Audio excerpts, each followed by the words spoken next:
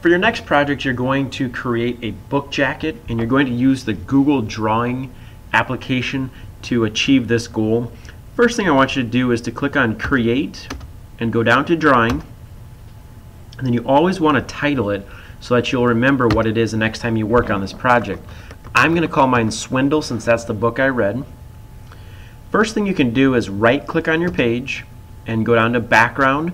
This will allow you to change the background color. I'm just going to do a really light yellow color for now. Then I need to insert the spine. So I'm going to go to Insert, go down to Shape, and I want to do a rectangle that has curves on it, so rounded rectangle. I'm going to start about in the middle of my page and go down somewhere like this. You can see a red line at the bottom. That means it's about right where I want it. I can change the fill color so it's maybe a black color. I can always change the colors at a later time. I can also slide this over if it's not exactly where I want it. Then I need to type in the title of the book. So I want to go to Insert Word Art, and my book is called Swindle. It'll be too big for this, so I want to line it up with the red, and then I want to resize it so it will fit on the cover of my book. I can also change the color of this. I can go to maybe a red color, and I can change the outline color to a gray. If I don't like that, I can just change it right back to a black. So that looks good so far. Then I want to find a cover image for my book. I don't want to just find the cover of the book. I want to find an image that works for the book. So I'm going to go to Tools, Research. I'm going to go down to Images. And this book was about baseball cards. I'm going to type in baseball cards. I'm going to search and find a really good baseball card. This one looks good. I'm going to drag that over. Give it a second to create the image. And this book was also about a Doberman Pinscher. So I'm going to type in the Doberman Pinscher. Okay, that looks just like the dog from the book. So I'm going to put that on there as well.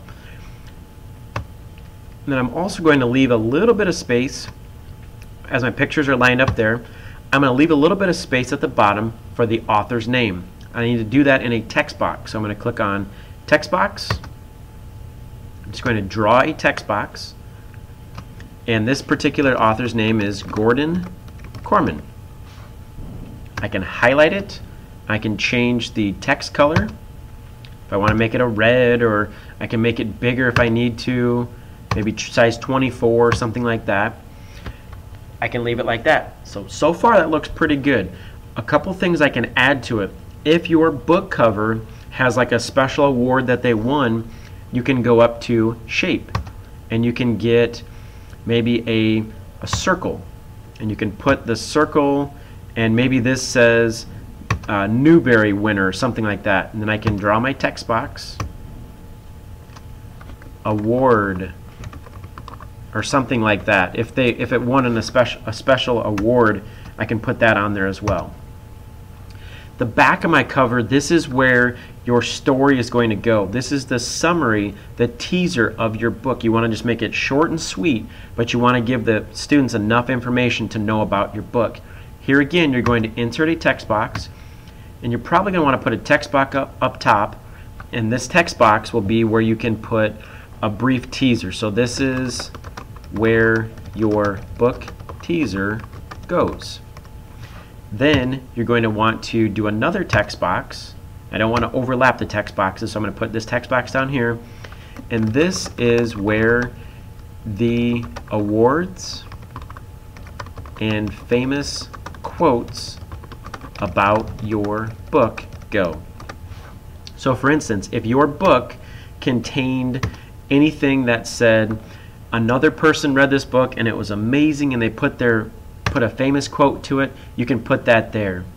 The spine of the book, this should have the title of the book and also has the last name, the author's last name. So I'm going to click on this. I'm going to do a right click, copy. I'm going to go down just a little bit and do a right click, paste. Now if you notice, it's right here. I need to spin this. So I'm going to grab the circle on the top and spin it so it goes right on the spine of the book. That looks pretty good. If I want to make it smaller, I can double click it, I can re-type the word if I need to or something like that. That looks good to me. And then I want to, I'm going to try to make this a little bit smaller so it fits better. Whoops, that did the whole spine, so I'm going to take that back down. And if you find something that didn't work, you can change it or whatever you need to. I also need the publishing company, and you can find the publishing company on your current book cover. Another fun thing to put on the back is a barcode. Just search for any barcode. You can put a barcode back here. This is what the store uses when you purchase the book. So I'm just going to put my barcode over here. I don't need it to be very big, so I'm going to shrink this down. It's just a little part of the book. You can also put the publishing company. If I knew the publishing company, if they had a special logo, I could put that on there.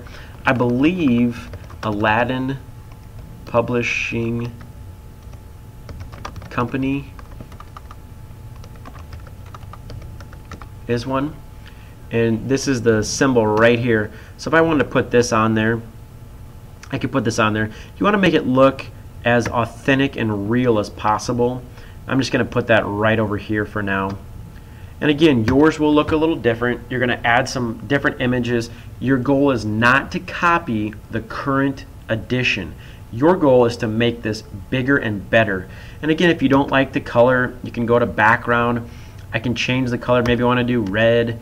Oh, that looks pretty awesome. But then I need to change this text color. So lots of fun things to play around with. And if you go back to your document, I already listed all of the things that you need to include on your book jacket. If there's any questions, please let me know, or try to figure it out on your own. Try something. If it doesn't work, try something a different way. Thank you very much.